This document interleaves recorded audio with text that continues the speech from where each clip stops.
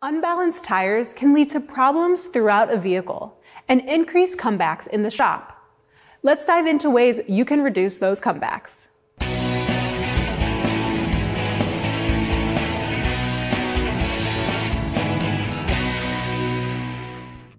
Most wheel balancing comebacks can be directly attributed to the way wheels are incorrectly centered when mounted on the balancer. The solution to this can often be elusive, since many technicians have no idea how to determine if the wheel is properly centered. To quickly confirm that the wheel is properly centered, regardless of mounting methods, the technician can take multiple balance measurements with the wheel unclamped.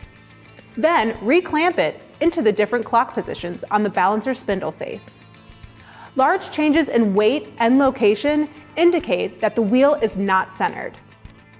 If the balance weight and locations repeat, you have proven that the wheel is repeatedly centered. This is the same principle as doing a scratch test on a bench lathe before machining a brake rotor, which verifies the lathe setup.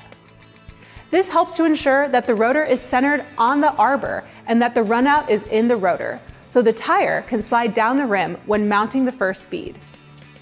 Once the tire has first been properly lubricated, sealed and seated, and the valve core removed, it should then be deflated so that the beads relax to ensure tire uniformity and ride quality. Then, the tire should be reinflated and brought back up to placard inflation pressure to allow the beads to move back into their correct position on the rim bead seats. I'm Maddie Weiner, coming to you from the Tire Review Continental Tire Garage Studios at Babcox Media. Thanks for watching, and to see more videos like this, subscribe to our YouTube channel.